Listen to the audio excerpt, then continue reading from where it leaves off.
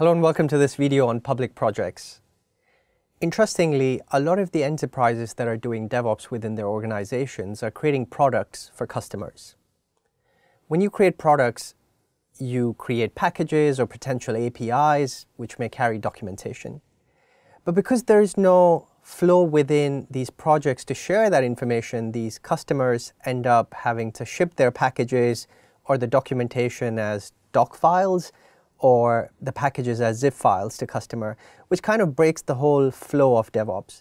Now, wouldn't it be great if there was a way of just giving your user a link to download the artifacts anonymously without first having to give them access to your Active Directory or permissions within your team project? Now, this workflow is very different from the traditional open source workflow that we're used to. If I take the example of GitHub, you create your code repository there, you open source the code, you're almost welcoming people to come in and contribute to your repositories.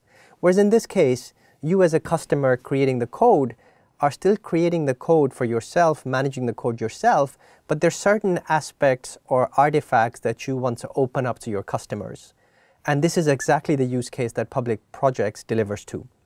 Now, we're going to go through a demo with Public Projects, briefly cover some of the use cases where Public Projects is a great fit, and we're going to talk about some of the advantages of using Public Projects within Azure repos. All right, let's flip right into the demo. All right, so first up, let's look at the GitHub repository for Visual Studio Code. Now, Visual Studio Code, as you know, is open source and has been for a good couple of years now. And during that time, it's probably become one of the most popular repositories on GitHub. People would contribute heavily in the open source to VS Code, and sometimes they just want to see how VS Code compiles their builds, kind of does their releases. So people are interested in seeing the build pipelines and the release pipelines. But because the builds and the releases are done in other products that customers don't have access to, that information is hidden away from them. With the use of Public Projects now, VS Code is able to use Azure Pipelines to create its builds and releases and give the customers access to see the build and release pipelines without the fear of them making changes to those pipelines. Let's see what the experience looks like. Within the context of the GitHub repository, if I click on the badge here for Azure Pipelines, I can come into the context of the pipeline itself. And now, just to prove that I have anonymous access, I can take this link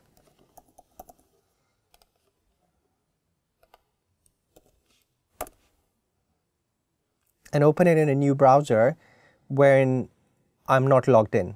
And you can see that I can access all the information. I can sort of come in and see all the steps in the pipeline, click through each of the steps, see exactly what's going on.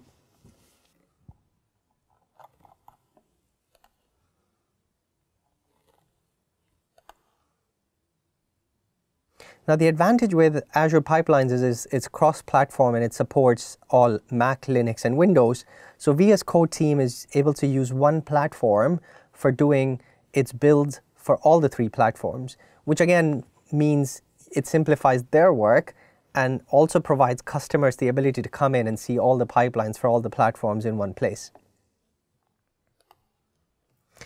Now, going back, I'm going to talk a little bit about the GitHub Marketplace and one of the offerings that's been recently made available. So if you go within the GitHub Marketplace and you search for Azure Pipelines, you will see that for GitHub customers that are doing open source projects, Azure Pipelines is basically free.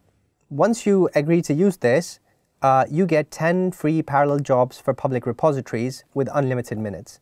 And as Azure repos and Azure Pipelines support Linux, Mac OS, and Windows, you can kind of imagine that you pay literally nothing for being able to use pipelines for all of these platforms for up to 10 concurrent jobs for unlimited minutes.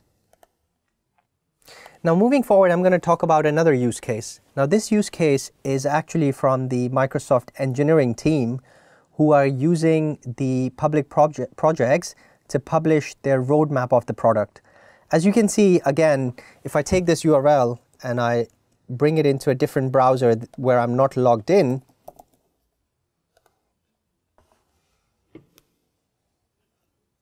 I can still see all the work items in the roadmap from the MS Engineering team.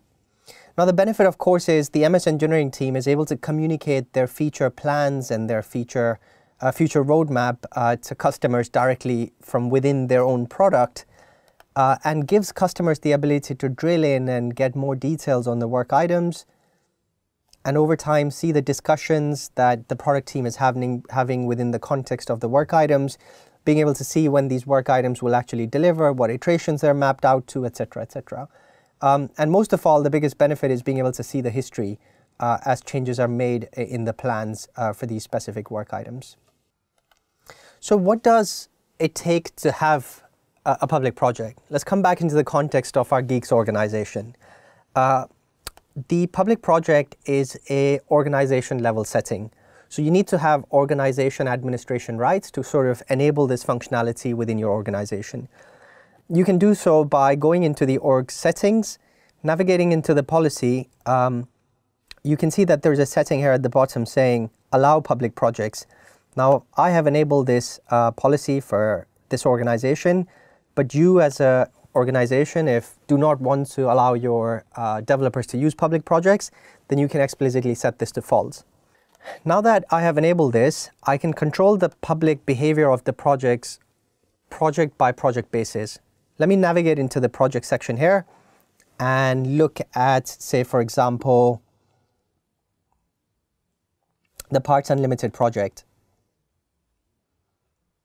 Within the Parts Unlimited project, we can see that the visibility is currently set to private. Let me change that to public and save the changes. At this point, Parts Unlimited has become a public project. Let's take the Parts Unlimited project URL and open it in another browser in unsigned in mode and see whether we're able to access it.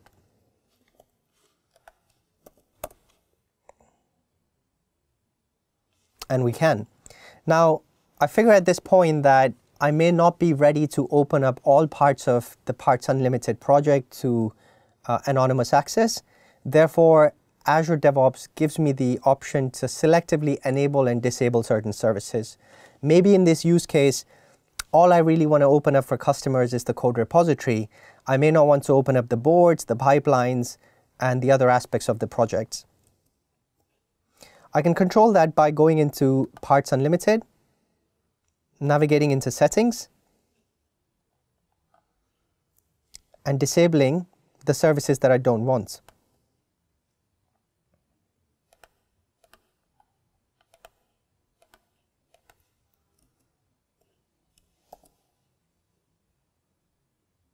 And as you can see now, the only service that's left publicly opened up is the repo service. Now, if within Parts Unlimited I wanted to use other services, optionally there's I could go in and create another team project and maintain the other aspects that I want to keep privately and only open up specific parts of the project publicly that I'm happy to open up. Fairly trivial to do, but from a product point of view, it seems almost like a revolution. You know, I look back 10 years when we had the TFS product and it was all focused towards enterprises and keeping the data secure and confined within their own premises. And then came the days of VSO, VSTS, where customers were more happy to go online, you know, in the cloud offering and keep their data there. And we're at a point where customers are creating products that they, you know, don't want to develop in the open source, but yet have the ability to give their customers visibility into. And this public project is the perfect solution for that. So if you haven't tried public projects, go in, have a play, and feel free to provide the product team with your feedback.